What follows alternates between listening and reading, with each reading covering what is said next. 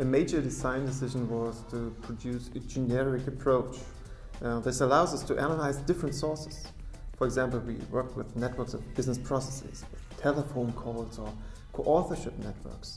But the main focus is actually on electronic communication like email or discussion groups, but also instant messaging, voice over IP telephony, or even traces of electronic user collaborations.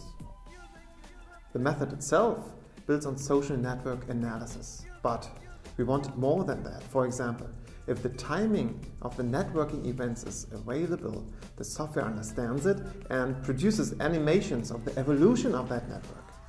We also wanted to analyze the content in order to search for subnetworks or to see how keywords are disseminated through the network over time.